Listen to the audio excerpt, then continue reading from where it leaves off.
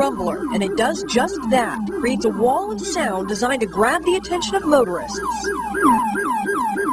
Used by 150 police departments across the country, this new addition to police cruisers has become a necessity in a loud music, MP3-loving, acoustically sealed world.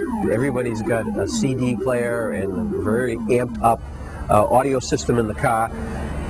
They're on a cell phone, the air conditioning's going, they're not paying attention. Close the door of most cars today, and the noises from the outside world disappear. Turn on the radio, add a little music to the mix, and sometimes drivers just don't hear emergency vehicles approaching. Well, we were receiving complaints from our offices and observations that people weren't getting out of the way of our vehicles when they were responding to emergency. The new gadget sends a low-frequency sound wave. Wow, you can definitely feel that vibration just penetrating through the vehicle. The Rumbler can be felt up to 200 feet away and uses surprisingly simple technology. Basically, this is a subwoofer speaker, very similar to something that you would use in your home theater system in your home. Police admit they hear the occasional complaint. We have had some citizens say they didn't like it, but I mean, we have to be able to adapt to changing technologies, both within law enforcement and the environment in which we operate in. So noise and all, don't be surprised if you feel this latest tool in the war on crime in your car soon. In Boston, Molly Line, Fox News.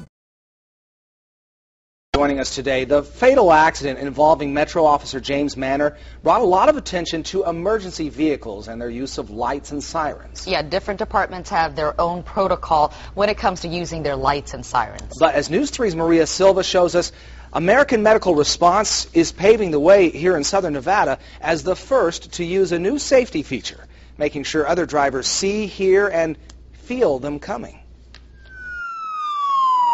Yield to the right. That's what we're supposed to do when emergency vehicles approach with lights and sirens, but some drivers don't always obey. The most common hurdle that we see is distractions inside the vehicle, whether it be a cell phone, whether it be a car stereo. Now with the flip of a switch, Cruise with AMR activate the Rumbler. The product itself is simply a very high power subwoofer.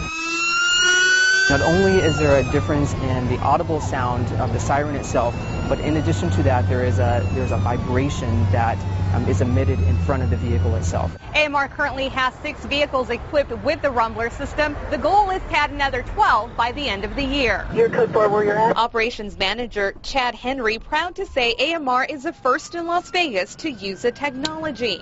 And because AMR crews respond to an average of 400 calls a day, the Rumbler has become a much-needed safety tool. You've been able to use it. Do you notice the difference when you're going to respond to a call? There is a significant difference. We've seen a dramatic reduction in the obstacles and the safety concerns that our crews face when they clear an intersection. Maria Silva, News 4.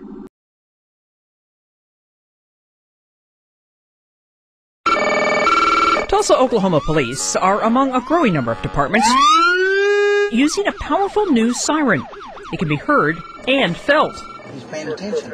Were you startled at all? Oh yeah, I was like, what the heck? Manufacturer says the Rumbler represents a new type of emergency signal. I like it. I've used it this morning, used it yesterday, and in 1 or 2 cases it was obvious that the Rumbler was what brought the attention to the driver. Do you notice anything different about that siren? Yes, ma'am. It's a deeper tone than the normal one. The Rumbler is designed for the era of the distracted driver. A little vibration in the seats in the car. I mean, not a big difference, but enough to know that they're back there. At least 40 police agencies have adopted the Rumbler so far, and more are testing it. Diane Kepley, The Associated Press.